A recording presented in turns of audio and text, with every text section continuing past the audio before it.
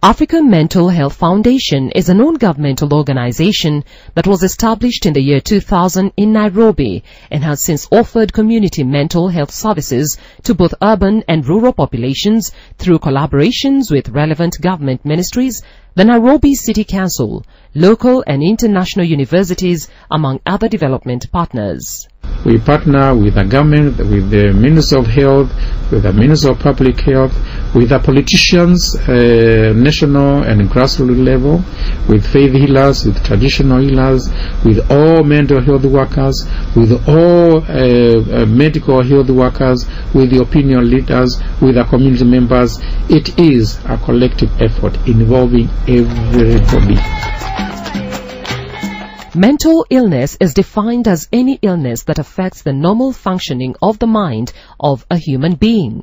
It can also be described as the state when one's mind is not working optimally or deviates from the normal. In extreme cases, the illness is referred to as a mental disorder, and research has shown that at least 25% of all people seeking help at primary care level are suffering primarily from mental illness, and another 25% present both the mental and physical condition, making a total of 50%. Only that they do not know. Mental illness is any illness that affects the normal functioning of the brain, in very simple terms, so that the behavior or the thinking of the person or his attitudes to other people and towards himself and his feelings are outside the normal range of normal. Sometimes there may be imbalances in the body system for certain chemicals. If some chemicals are lower than others, then that can cause a mental illness. If they are higher than others, that can cause a mental illness. In other words, within the body system, chemicals are supposed to be balanced in a certain way. There is also the hereditary factor. Some mental illnesses tend to run in families, and there's really nothing one can do about that. They just run in families, but they can be treated. The other factor is environmental. If someone goes through a lot of stressful events, and I'm not saying one can live a life without stress, but if the person is not able to cope with that stressful event, that can be a contributing factor to the development of a mental illness.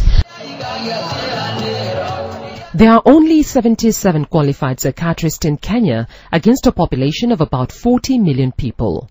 This means that there is only one psychiatrist for every 500,000 people. Worse still, all these 77 psychiatrists are based in urban areas and in private practice, which makes it very expensive for the ordinary person to access their services. In fact, there's not a single psychiatrist working at the community level, a situation that prompted one professor, David Ndetei, to explore means and ways of making community mental health services accessible and affordable to all.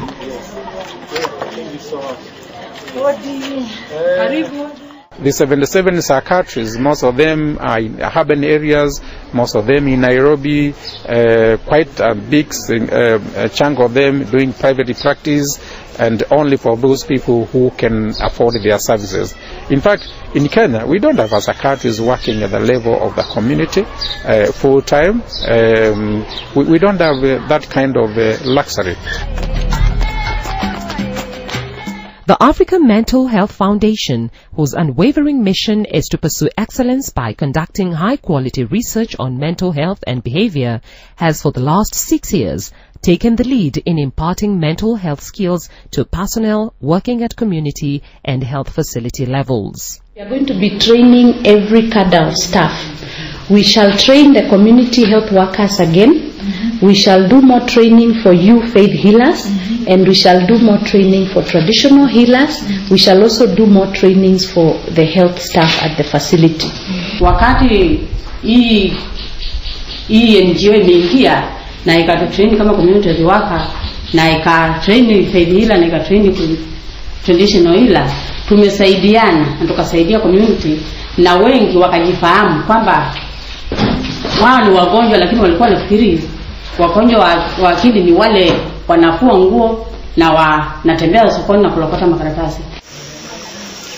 Currently, the African Mental Health Foundation, in collaboration with the Ministry of Health, runs 2 mental health clinics. One is situated in Kibwezi, a rural area over 250 kilometers away from the capital, Nairobi. The NGO identified Ngwata Health Center, which has overwhelmingly transformed the community. In a span of 1.5 years, the foundation has conducted trainings to community health workers, faith and traditional healers, and health staff on how to identify and provide basic interventions to mentally ill persons and refer to Ngwata Health Center.